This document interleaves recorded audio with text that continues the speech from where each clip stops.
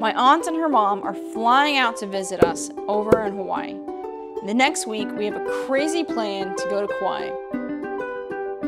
But for the next 48 hours, we are going to enjoy some of the finer things on this island. And maybe some of the adventures too.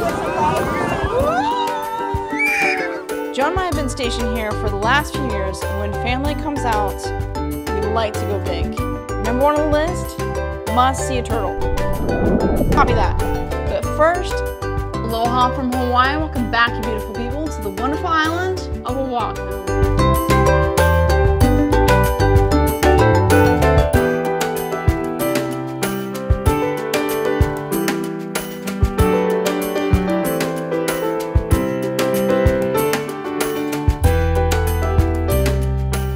It's time to eat. Heading straight to the restaurant from the airport, they wanted to try House Without a Key, a popular outdoor restaurant right on Waikiki Beach, based on the novel House Without a Key by Charlie Chan from 1925. Personally, I've not read the book. If you've read it, you're gonna have to put it down. Does this restaurant relate to the book at all? I'm really curious about that.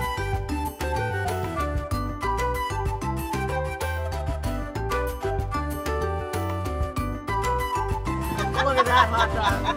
Because yum. What do you think, Alex? You like your salad?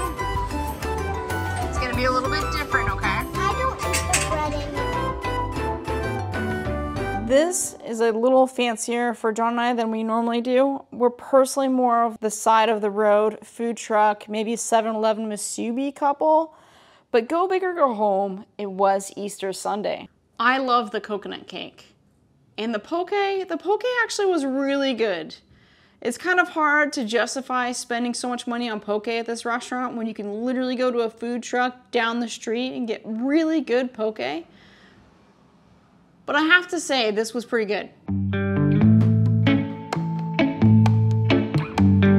So after a wonderful lunch, we booked it over to Kewalo Basin, where we had reservations with the Moana Sailing Company for a sunset sail around Waikiki Beach.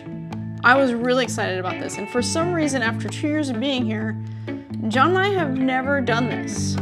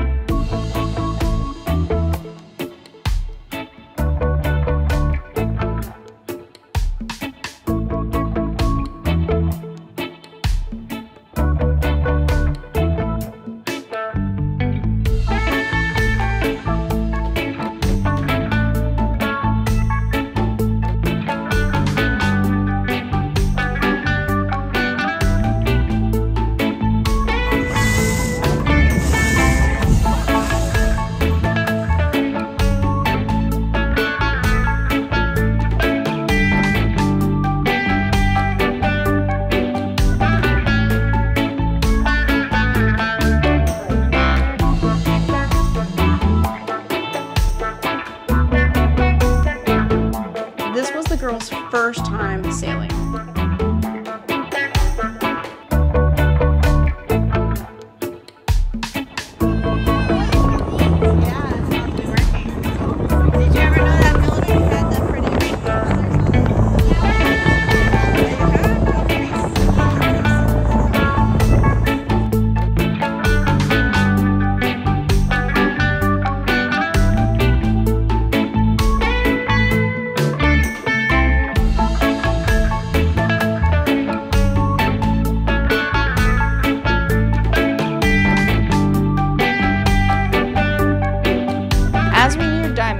The wind picked up, and for any of you who have sailed upwind before, well, you know what is about to happen.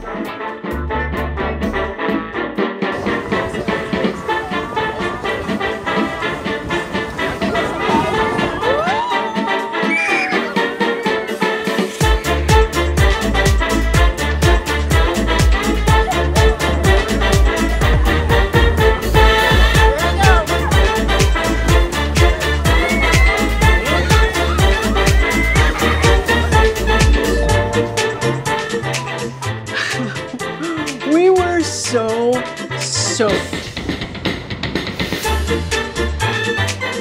So I had to put the phone away. I should have brought my GoPro because those waves started coming over the bow like crazy. We turned around and headed with the wind, and while we may have been wet and cold, it was very beautiful.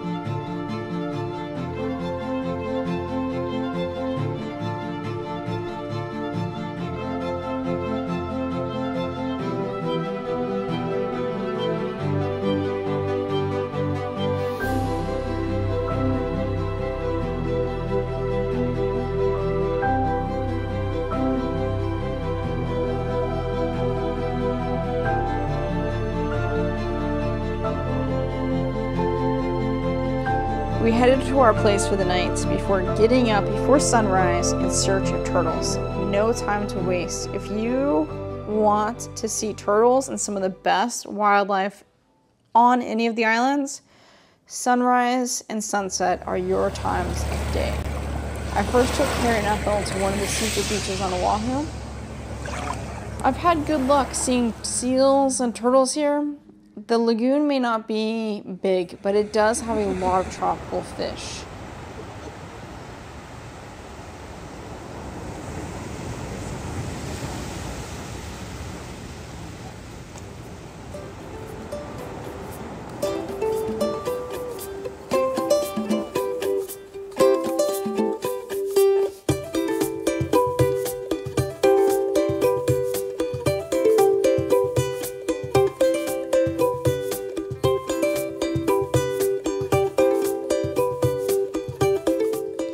Then right as we were watching that guy, another turtle.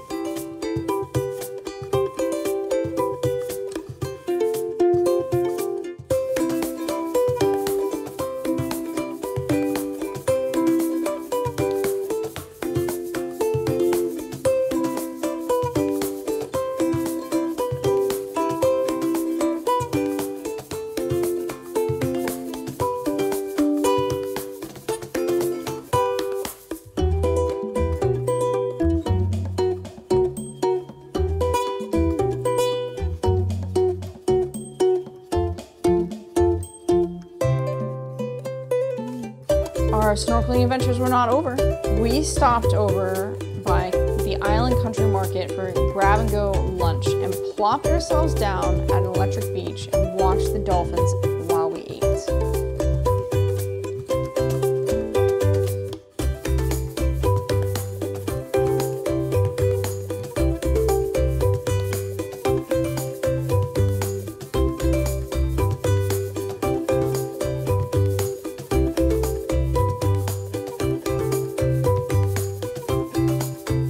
And then Carrie and I decided that it was time to head back out to do some more snorkeling. And by God, by that point in time of the day, Electric Beach did not disappoint.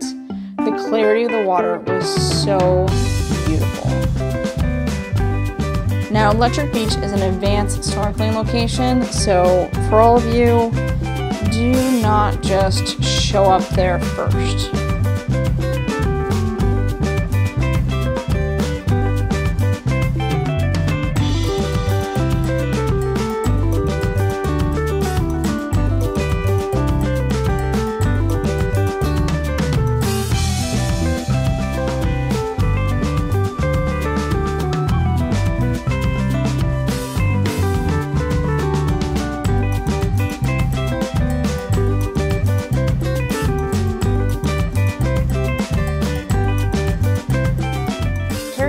Got to see so many turtles, I lost count.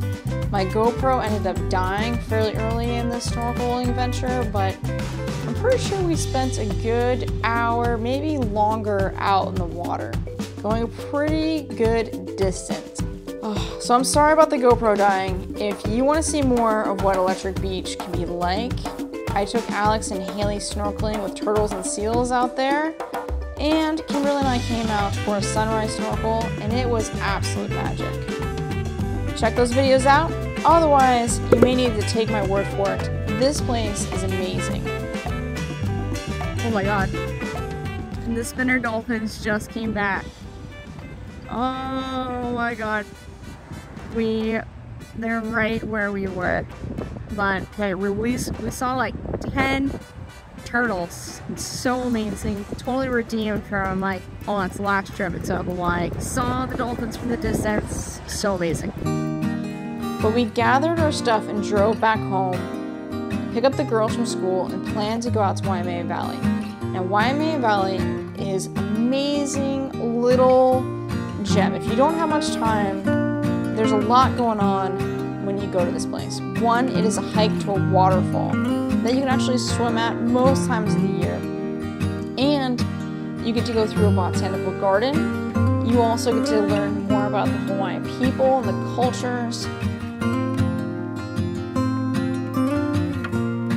But unfortunately, as we headed down there, traffic on the North Shore was at a standstill. So we just changed direction, and I took them to Cannon Point for a lovely sunset hike along the ocean. If you only had 48 hours, I highly recommend Waimea Valley. But for our trip, we did still enjoy a beautiful little hike on the North Shore.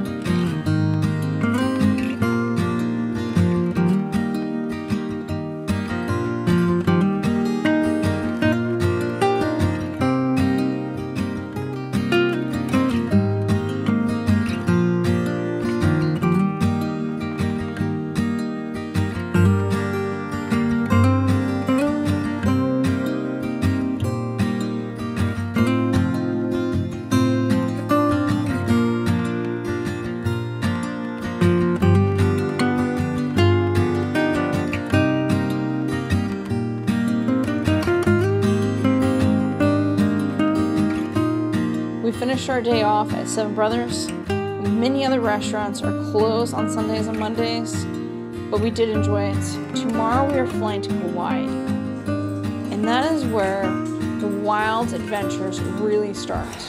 Oh my gosh. All right. What a whirlwind of 30 hours we had. That was amazing. I don't think I've ever had such good fortune in such a short amount of time. That was like so crucial for everything to come together. I lost count of how many turtles we saw. It was amazing. But now we're on to our second part of our trip, the longer part. We are going to Kauai. The girls are in school. My aunt and her mom, Ethel, have already flown out this morning, and we are gonna join them this afternoon. As soon as they get out of school, we're gonna get an Uber and head to the airport. And now I've got to pack all of this stuff. Sad part is John is not joining us. He's busy. He's got a grade EIB or something. I don't know. Either way, he's busy. So it's just gonna be the girls and I, a girls trip to Kauai. And I'm really excited about Kauai. It'll be our first time going to Kauai. And while Maui was definitely great snorkeling, it was much more of like your resort, relax, laid back kind of island. Kauai looks like the adventure island. Mahalo for watching. I'll see you guys next week.